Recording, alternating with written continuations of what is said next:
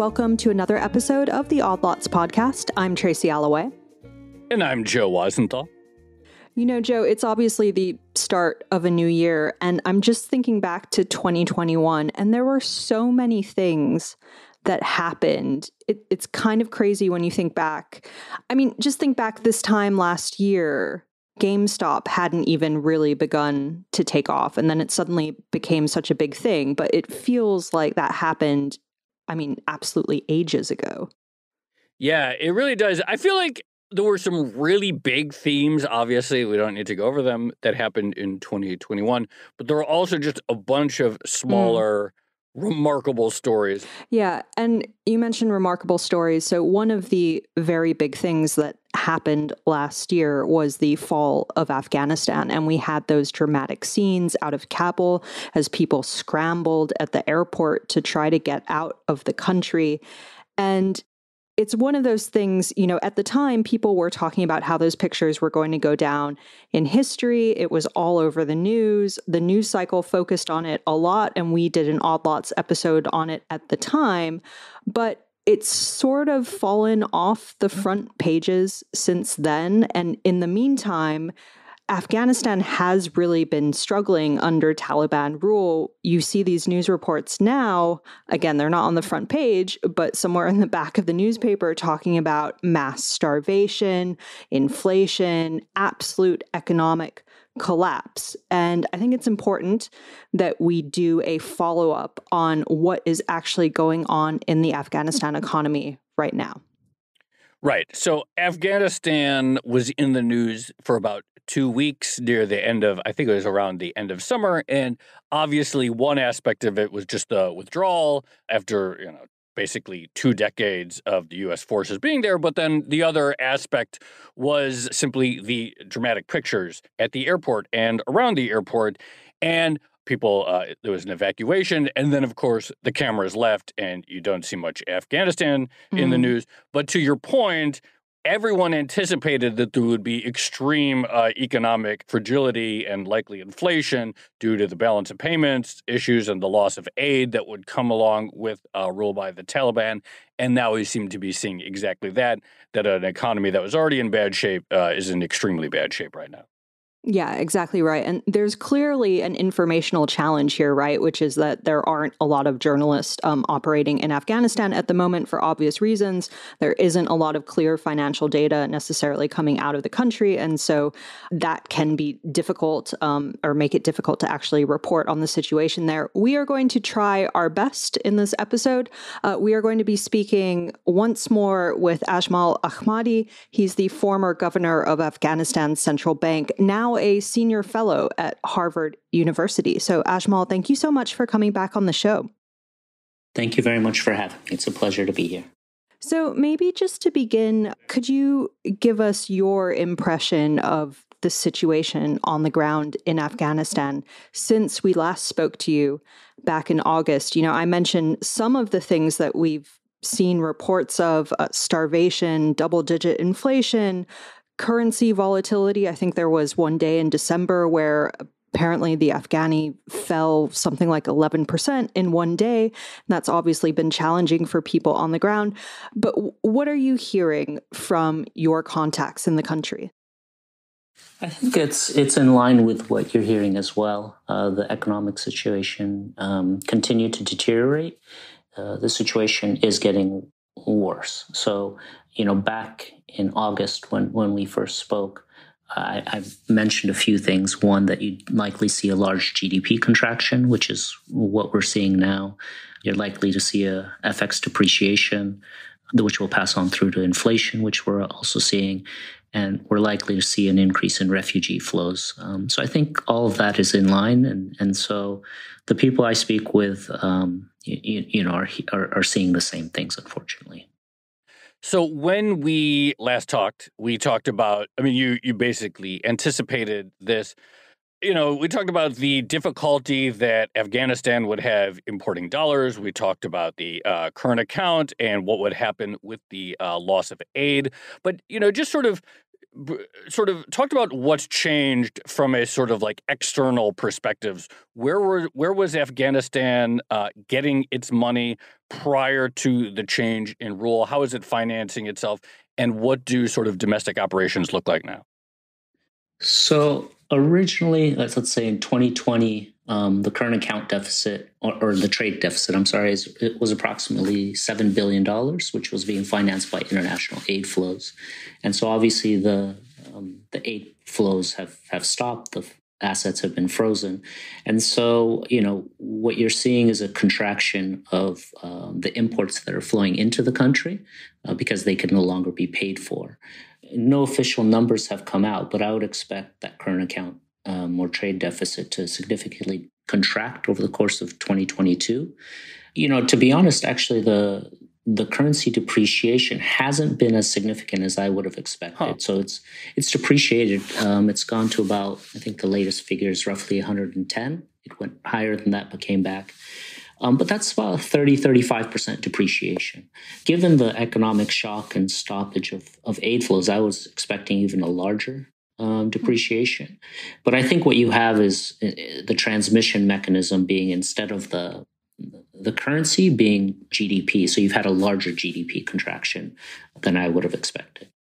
So something that we talked about a lot back in August, and you just mentioned it then, was the fate of this $9 billion in dollar reserves that Afghanistan actually owned, but was held by the U.S. So my understanding is the U.S. still doesn't want to hand it over because they don't want to give money directly to the Taliban. But can you maybe walk us through the situation around those deposits right now and what the likelihood is that Afghanistan actually gets them at some point? Yeah, so the currency reserves are still frozen. And the situation has become even more complicated since the last time we spoke. So the New York Times has reported on this a few times. On September 13th, there was a writ of execution that was provided to the legal department or the court system, saying essentially that the plaintiffs of the September 11th attacks would like to have access or gain access to the reserves.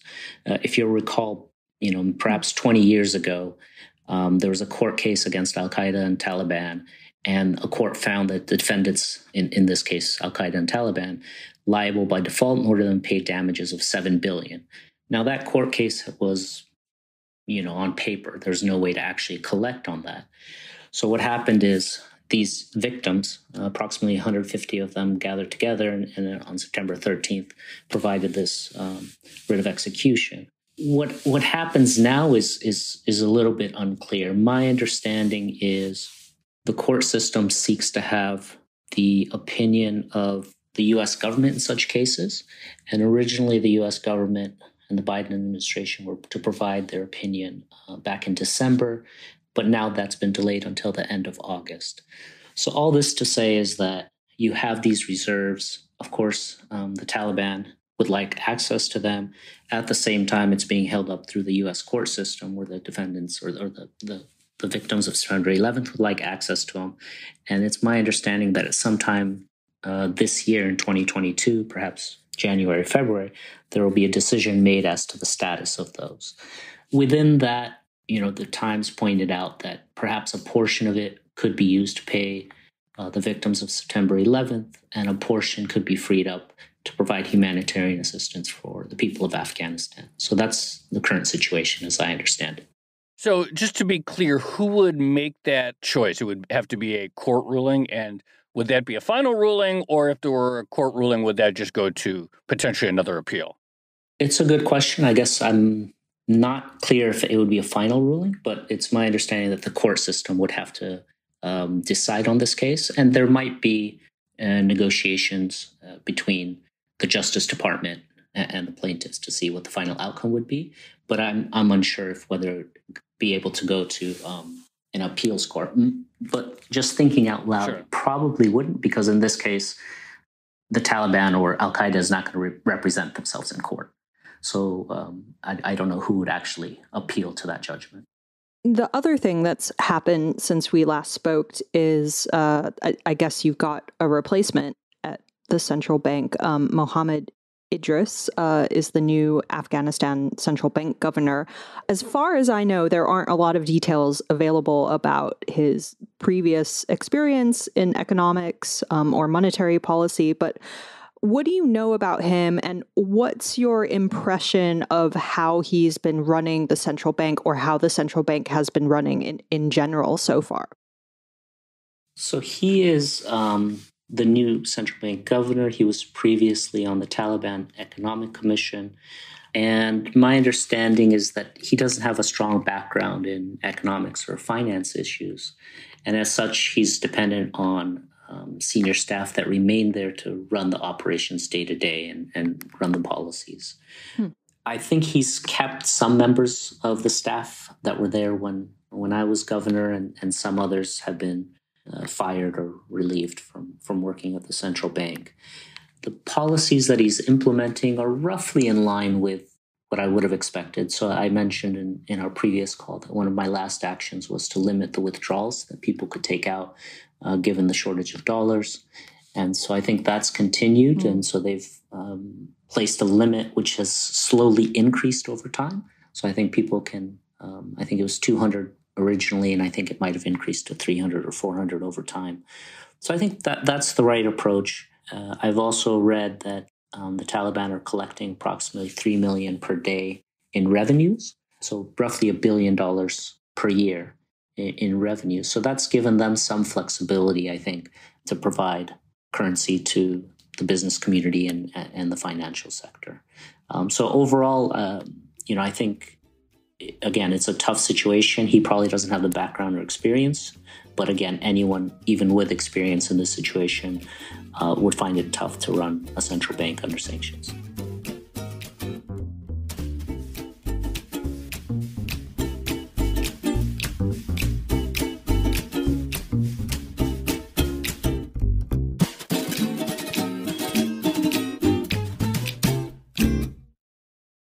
So I remember one of the things that really struck me about your description of your time on the job was obviously sort of like monetary policy as it's understood was part of it, but also real nuts and bolts stuff. Like, how do you get cash out to provinces that are further away from the capital? How do you get cash to places where it's safe and unlikely to be stolen or unlikely to be under the control of the Taliban? Obviously, the whole country's under the control of the Taliban to some extent. What's your impression of that aspect of how the central bank is working in terms of like just the mechanics of cash distribution? It's a good question. I don't have that much insight or into how they've changed their operations. I would expect it to be along the same lines of what we manage, just with much fewer dollars. So we had, an FX auction system where banks and currency traders came in and bid electronically for dollars to be auctioned off. And, on average, we had a certain amount that we would auction off 3 times a week. So I'd imagine they have the same system going, but at a much lower dollar auction rate. The one thing that has changed is, I believe, the UN now is providing some dollars to the central bank. I believe not for them to auction themselves, but they're now providing it to a private bank, AIB Bank, which is the largest bank in Afghanistan, so that they could provide dollars to the market. And this brings in the larger question of how to provide dollars in this economy, because the central bank is as such a sanctioned entity, so dollars can't be brought in and provided to them. But some people are proposing that instead of providing it to the central bank, it's provided to a private bank who then conducts the functions of the central bank. Yeah, this is something that I wanted to ask you about. So we can get into the sanctions issue in a little bit, but one of the ideas floating around is that you could maybe give money directly to people or to certain groups and bypass the Taliban completely. But I imagine in order to do that, you need to have a functioning banking system. And as we discussed the last time you were on, so much of the Afghanistan financial sector is informal. There are these informal money lenders called, I want to say Sarafas. Is that right? Hawalas, that's right.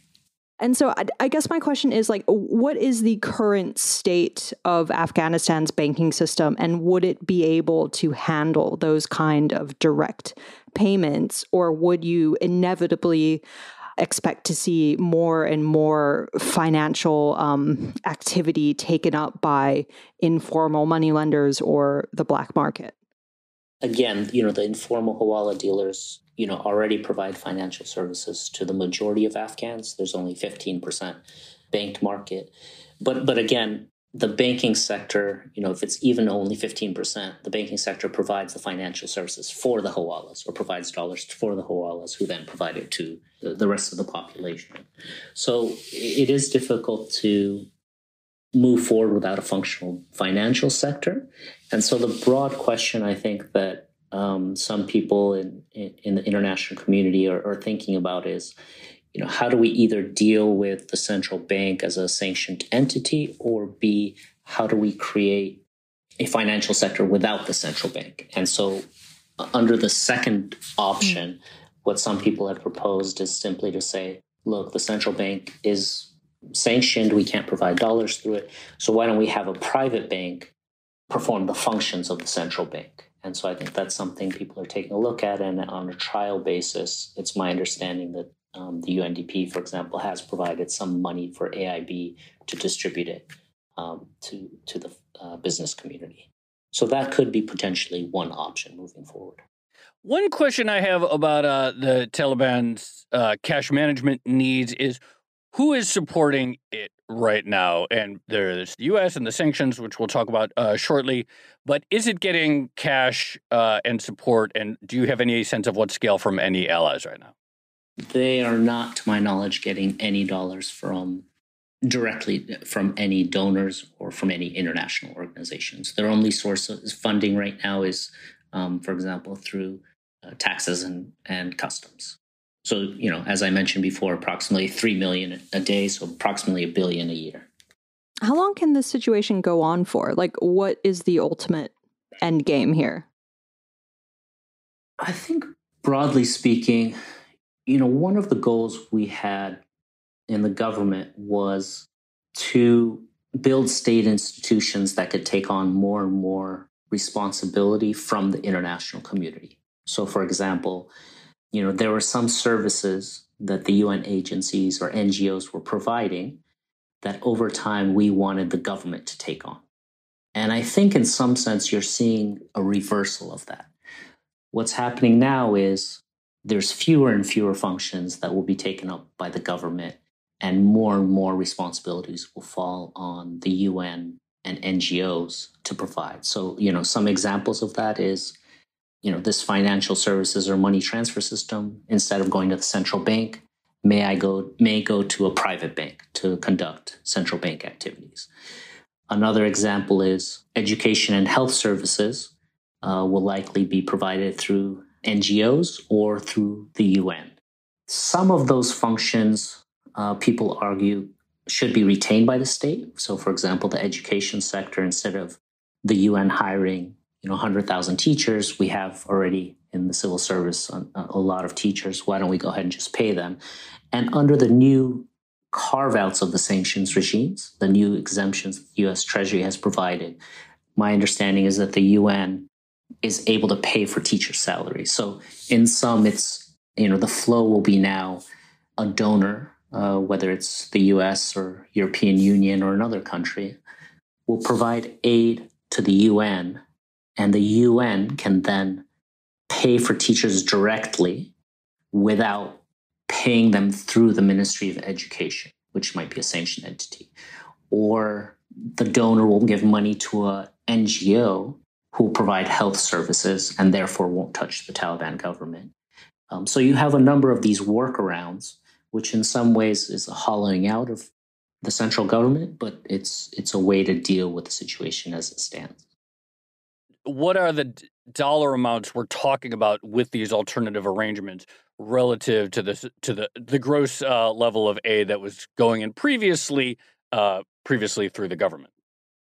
So previously we had, around $2.5 billion going to the central government and another $3 billion for the military. So let's call it roughly $5 billion. of international aid and $2.5 billion from domestic revenues. So 7.5 total. That's a large figure. You have to take into account that now a significant portion of that is no longer required. A significant portion of our budget was for military salaries and police salaries. And given that now the conflict or the level of conflict has significantly reduced, those amounts should be much less. And likely you can pay, or they'll be forced to pay the police and military, the Taliban military, less. So that's one way I think you'll see a contraction of what's required. The second is the amount that the UN has thus far stated they want to collect for 2022. If I remember, is they said they want to raise approximately $4 billion for humanitarian purposes for 2022, and another perhaps $4 billion for other programs. And I think that's probably over optimistic. Probably even the original $4 billion, maybe too optimistic. But that gives you an indication, roughly, right? So $7.5 billion total government budget. A lot of that can be much less. And so therefore you have, perhaps if the UN is successful, $4 billion being raised and provided for humanitarian purposes, as well as teacher salaries and healthcare delivery. So I get that maybe you could work all of that out from a budget perspective, but I guess my question is that a valid way of state building for the Taliban? This idea that, they only take on very limited government functions and basically outsource things like healthcare and education to NGOs or non-government entities who have the money and are able to do this. I mean, it's probably not the best possible outcome, but I think it's, the best possible outcome given the situation, right? So thus far, no country in the world has recognized the Taliban, and so therefore no money is going to flow to them. I think the Biden administration has made it relatively clear that they won't be any recognition anytime soon. But on the other hand, you have the humanitarian needs of the population. So, it's not the best case where you're building up the state capability, but it's a mechanism by which humanitarian assistance can be provided without the money reaching Taliban hands. I guess what I was trying to get at was, would the Taliban be satisfied with this arrangement, or at some point would it be seen as undermining their authority in the country, or do they not really care about that? No, of course. They care very much about it. On November 17th, the acting Taliban Foreign Affairs Minister released a public letter to the United States Congress, stating that the funds must be released. There have been many comments and some demonstrations, I think just a few days ago in Kabul, demanding the release of the funds and demanding additional aid and for the aid to be directed through the government. But I think at this stage, the international community just is not listening. And to that point, after that Taliban statement was released on November 19th, the U.S. Special Representative for Afghanistan tweeted that the U.S. Has already provided $500 million, and U.S. officials made it clear to the Taliban that if they pursued a military takeover rather than a negotiated settlement, that they would not be recognized. So you do have a situation where the Taliban are unhappy with the situation, but it doesn't look like the international community thus far is budging. I want to go back to something you talked about a little bit in the beginning. And you talked about the central bankers reliant to some extent on existing staff and some of the staff who probably worked close with you at the central bank. One of the big questions that people wondered about is what would happen to the sort of like civil servants who had worked in government under a certain expectation of how the government would be run, and then this rapid change.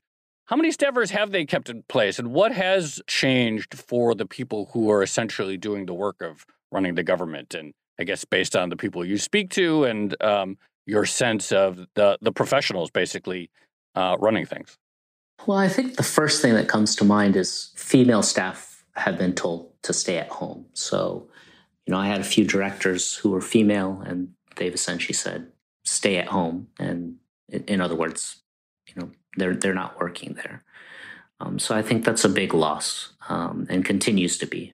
We could talk about the education and the fact that they're not opening up schools as well. But, so that's a very important aspect that needs to be discussed. Secondly, I think they're hiring or valuing, people who they know and people who they trust. So there's a number of people that I brought on, professionals that have been released over the past year. And I think that's unfortunate for the central bank and for the country. And so they're forced to find other opportunities. The people who remained are, in some cases, people who have been there for 30 years. So I think I mentioned last time even we spoke that, I had one of my directors who has worked at the central bank since the 1990s, since the Taliban were there previously. And so, he's someone that they kept on because there was some level of trust, I think. So it's a mix. Some people left and went into hiding, and because they were afraid of what the reaction might be. Some people were able to leave the country. And so it's a mix for all the people who were previously there. Can I ask a potentially sensitive question? So Ashraf Ghani, the former president, he infamously, I guess at this point, fled Kabul, apparently right when the US and the Taliban were negotiating some sort of handover. And he gave an interview a few days ago where he basically defended his decision and said that he'd done the best thing and that he'd saved Kabul by leaving. And I'm aware that obviously you left quite quickly as well, but after the president, or after it had become clear that the president had already left. What do you think of that, of like Ghani's explanation for why he left? I probably haven't changed my view from when we first spoke, which is he was placed in a very difficult situation, some might say impossible.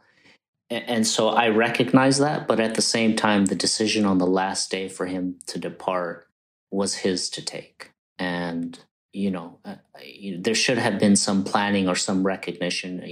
People debate whether, if he should have stayed or left, but I think the key part is he should have known that things were deteriorating to such an extent that some planning had to take place. And I think, the decision to leave on that last day, leaving a lot of people to fend for themselves is where I fault him. Are there still evacuations happening, or not formal evacuations, but are there still people who are finding their way out of the country at this point, or to what degree has that become impossible? There are still some people receiving approvals for SIV status or P1 or P2 status. The issue then becomes they have to travel to a third country in order to apply and move the process forward. And that becomes really challenging for some people. So there's still efforts, but I think the flow has significantly declined. So there's just one more thing on the economy that I wanted to ask you about. And this is the idea of somehow retooling the existing Afghanistan economy in order to generate more revenue that the Taliban could actually be in charge of. And I think there was an official from the Taliban administration that talked about maybe boosting exports in order to get that money and avert economic collapse. And I guess my question is, how viable is that, given that Afghanistan has always been imports have always heavily outweighed its exports, which you talked about a little bit at the beginning of this discussion. Yeah, I think it's challenging, right? So previously, before I was central bank governor, I was Minister of Commerce, and we tried to push exports up to $1 billion for the first time. But our imports were $7 billion, right? So you can very easily see the huge gap we have in our trade balance. So, even if they're successful, let's say they push up exports to 1.2 billion, 1.5 billion, right? You're still going to have this very large trade deficit that you're going to have to finance through some means. So, if it's possible, if they're able to get some mining projects going and increase exports, that would help on the margin. But I think the larger question still remains, the international community. Without the support of the international community, it becomes a very challenging situation. Back in August, there were these theories that China would come in, or large mining projects potentially could come in and support the Taliban government. And I was skeptical then, and I think that's played out the way that I projected, in the sense that those kind of flows might be marginally supportive, but the fundamental issue probably won't be resolved until there's until the international community finds out how to support them. And so, so part of the solution is what we talked about just a few minutes ago, which is, if international community does provide, let's say, $4 billion to the UN to spend in Afghanistan, and there has to be some oversight of the UN, but let's say that 90% of that gets spent in Afghanistan, well, that's already providing a significant portion of funding for the trade deficit.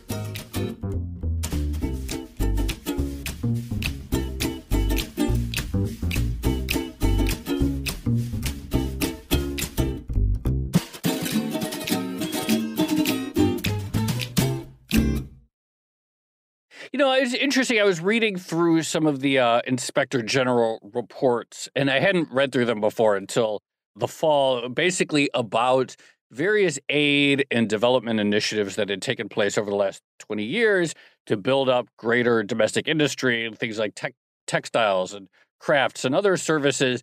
And it was sort of like, it was a depressing read, because it read like, all of these endeavors were a large string of failures, and these programs that were designed to create jobs, they largely didn't, or numerous ones didn't. And they would say after 5 years, this created 4 jobs after spending $80 million or whatever it is. Do you have a sense, in your view, like, what is it about that approach to development that didn't work? Because obviously lots of money was poured in with the hope of creating some sort of sustainable industry, creating export, not a lot of successes. Why didn't it work? And is there a better model, or was there a potential superior model? That's an important question. I think there is a better model, and there's a lot of flaws with the existing model. What you have is, and I remember back working in the Ministry of Finance back in 2003 when these aid flows were picking up. What happens is you have a lot of people coming in from various embassies. So, you have USAID, you have UK aid, you have these various development agencies, and they're looking for projects. So they're saying, hey, from DC or London, we just received X million dollars or $1 billion that we need to spend in Afghanistan. And then, like, you have the military aid contracting sector. So in the US, there's a big 3 famous US aid contractors, Chemonix, DAI, and I think one other, who put together these projects. And then they also subcontract to local NGOs. And what happens is, without a lack of focus, a lot of aid agencies, NGOs come with projects that are, in some ways you could say important, but perhaps not useful for state development or helpful in the long run, right? So you have, someone saying, we need to provide bicycles for the handicapped. We need, I think there's a Washington Post article recently that said, that cited a project where they imported cashmere or goats from, I forget where, Nepal for Afghanistan. And at the end, at a very high cost, and at the end, it didn't really support local industry. So you have a lot of these ad hoc projects going on that at the end don't add up. And so when you do that over a course of many, many years, you look back and you say, well, what was the impact of all that? And I think that's where the cigar reports come in. And it's, as you said, perhaps a disheartening read. So some, structural thinking needs to be had around how to provide better aid in these contexts, and especially now, right? So it's not something that's passed. Now that donors will provide funding to the UN and NGOs, a significant portion will go for humanitarian purposes. And so that's more clear-cut. You're buying food, or you're providing health services for the people, and it's not ad hoc projects. But a portion of that, I think, might go to such projects, and so some oversight needs to be continued even in the current environment, or perhaps more so in the current environment.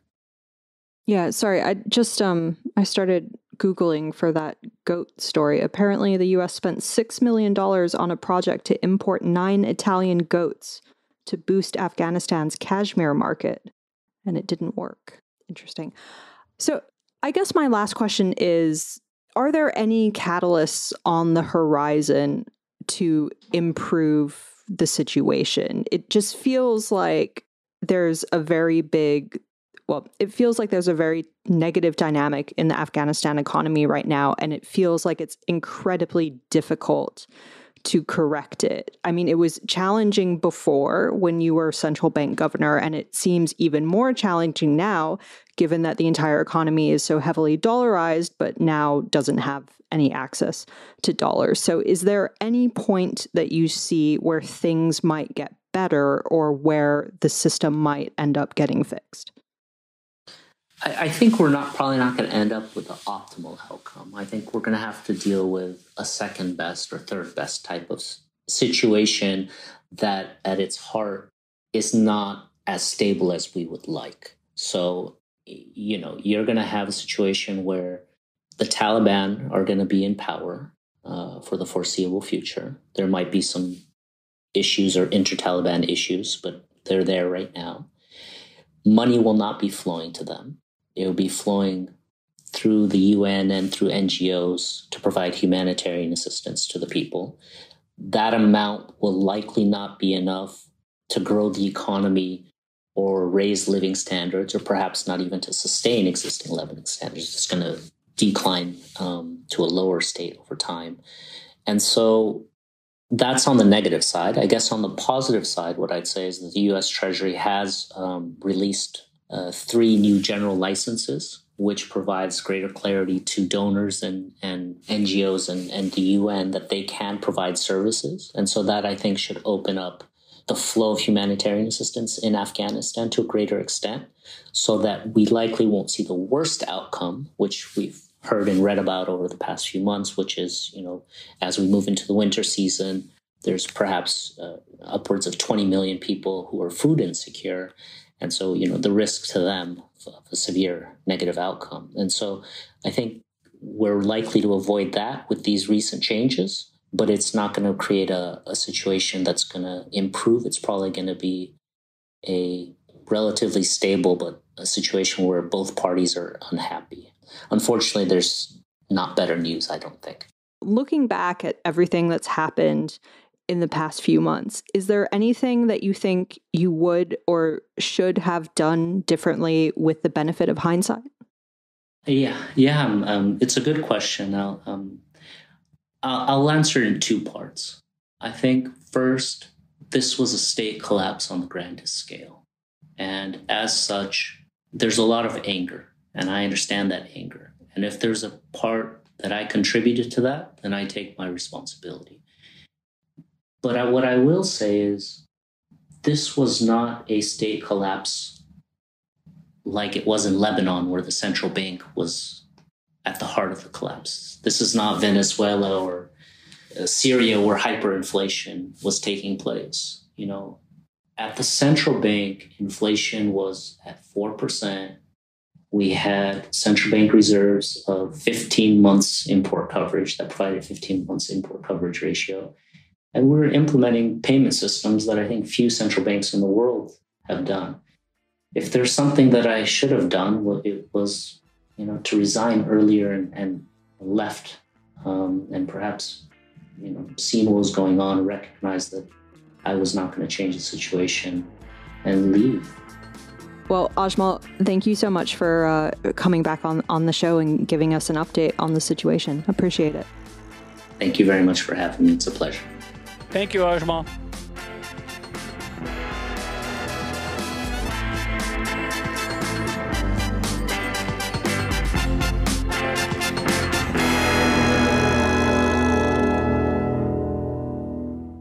So, Joe, I can't say that was a fun conversation. Obviously, it was a very depressing conversation to hear about an economy collapsing and people being at very real risk of dying of starvation and things like that.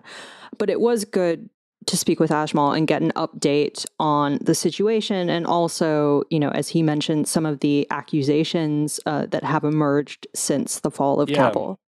Yeah, I mean, it's obviously, I don't know if I would say it's an impossible situation, but it certainly seems like a near impossible situation to have a sort of like robust, thriving economy in an in a situation in which you're cut off, in which you're not getting significant amounts of dollar aid, at least nothing like it was before, in which there isn't much of an export sector. It's pretty minor. Yeah, I mean, it was already difficult, and it's interesting to hear that how much of the leg down has been through is. And Ajmal was surprised about it, the shrinking GDP as opposed to sort of surging inflation, which I guess hasn't been as bad as he had expected.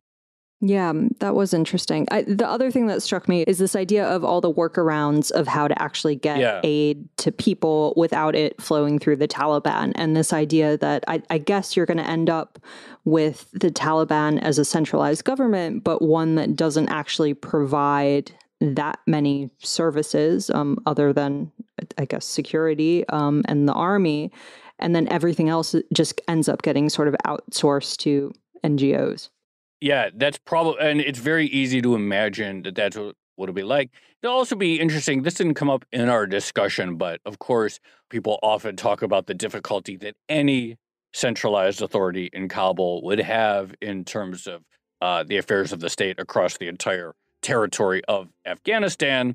And it is somewhat easy to imagine that state of affairs as you're describing, and as Ajmal described, of the NGOs delivering some of these services, donors rerouting around the Taliban, and that sort of being the status quo for some time. Yeah. All right. Well, shall we leave it there? Let's leave it there. Okay. This has been another episode of the Odd Lots podcast. I'm Tracy Alloway. You can follow me on Twitter at Tracy Alloway. And I'm Joe Weisenthal. You can follow me on Twitter at The Stalwart. Follow our producer, Laura Carlson. She's at Laura M. Carlson. Follow the Bloomberg head of podcast, Francesca Levy, at Francesca Today. And check out all of our podcasts at Bloomberg under the handle @podcasts. Thanks for listening.